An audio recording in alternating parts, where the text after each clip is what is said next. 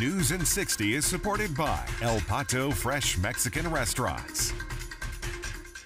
New immigration numbers from Brownsville confirm things have slowed down at the border since the lifting of Title 42. There was a big drop in the number of migrants being processed. You can see this past Monday, just 6 migrants were processed. All 19 victims from that deadly bus stop crash in Brownsville have been identified. 18 of them were from Venezuela and 1 was from Colombia. 8 people died, 11 others were hurt. George Alvarez is the accused driver. He's facing multiple manslaughter and aggravated assault charges. More relief is coming for people in Laguna Heights after that deadly tornado this past weekend. In Cameron County, they're opening up a disaster assistance center today.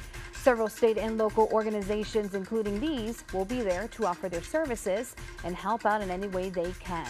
The center will be set up at the Port Isabel Event Center from 9 a.m. to 5 p.m. Turning now to weather, there is a chance for some isolated showers and thunderstorms later today. Highs would be in the upper 80s. That's News in 60. Have a great day. News in 60 is supported by El Pato Fresh Mexican Restaurants.